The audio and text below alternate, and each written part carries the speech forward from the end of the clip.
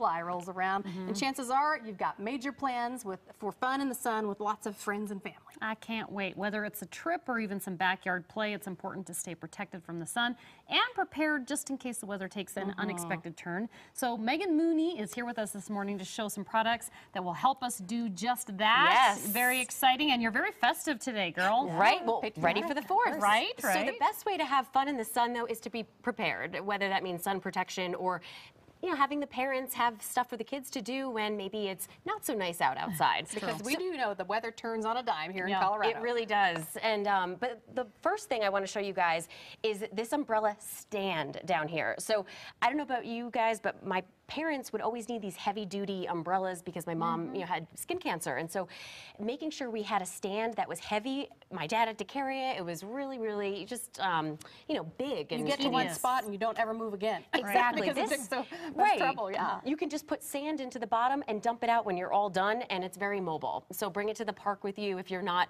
at the beach like we were over in the East Coast. So something else for your sun protection. July rolls around, and chances are you've got major plans for fun in the sun with lots of friends and family. I can't wait. Whether it's a trip or